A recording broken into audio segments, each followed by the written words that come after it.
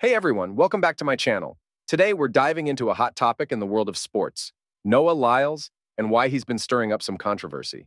If you're new here, don't forget to hit that subscribe button and ring the bell so you never miss an update. Noah Lyles, the American sprinter and world champion, has been making headlines lately, but not everyone is a fan of the track star. So what's the deal? Let's break it down. Recently, Noah Lyles made headlines when he compared winning a gold medal at the World Championships to winning an NBA title. He suggested that his achievement was more significant than an NBA championship, which didn't sit well with some people. Now, this comparison didn't go over too well with NBA fans and players. Many felt that Lyles was downplaying the immense hard work and talent required to win an NBA title.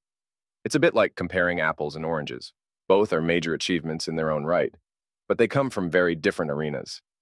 Another reason for the criticism is Lyles' outspoken personality. He's known for his confidence and candid comments, which some people find refreshing, while others see it as arrogance. It's a fine line between confidence and cockiness, and not everyone agrees on where Lyles falls. But I will cut to a clip that explains everything in detail, and then I will come back for the rest of my commentary. A lot of y'all think niggas just hate on Noah Lyles because we NBA fans. So let me put this in context. I took the other video down. I'll put all of this in context as to why niggas don't fuck with Noah Lyles. Exhibit A.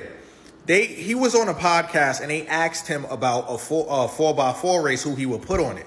He left Quincy Hall. Yes, Quincy Hall, who just won gold for the U.S. Florida boy that wear golds in his mouth. He kept him off entirely.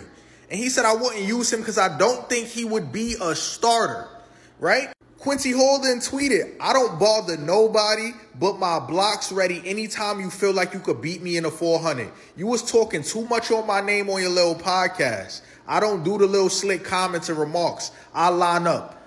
Dog. And what Quincy did at the Olympics? Talking. He behind three niggas right now. You see that? Lock in. Lock in. Lock in.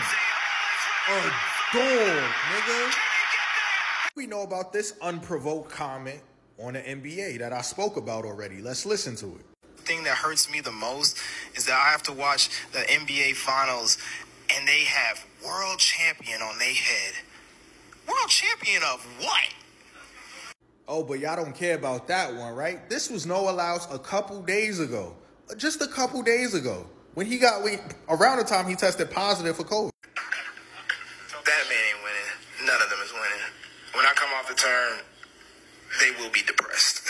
As you can see, the man talks a lot. And even before races, once again, this is how he came out to start the race. Yeah, teed up, gang. Tee up, gang. Tee up, gang.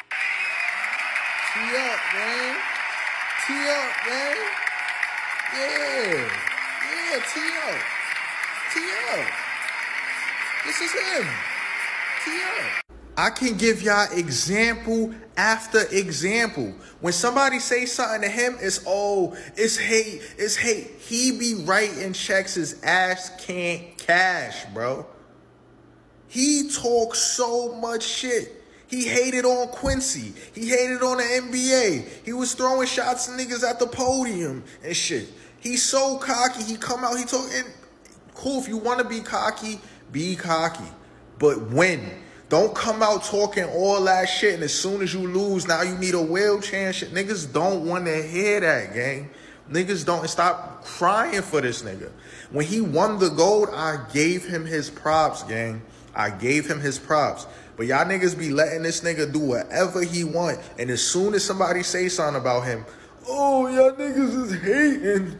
Y'all niggas is hating.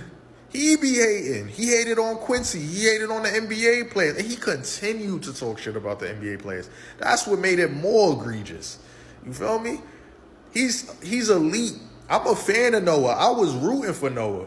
I just didn't like when the whole wheelchair and shit after. Nigga, walk off, you feel me? Go to the podium and be like, yo, I was under the weather, but I still went out there. I still wanted to win. You feel me? And I couldn't close the show. Don't try to get the sympathy awards and shit now. You came out there hype. If you would have won, you would have got rolled away in a wheelchair too? I doubt it. You did it when you lost. That's why niggas not respecting it. Real niggas, at least. Come on, man. Despite the controversy, there's no denying Lyles' incredible talent and achievements.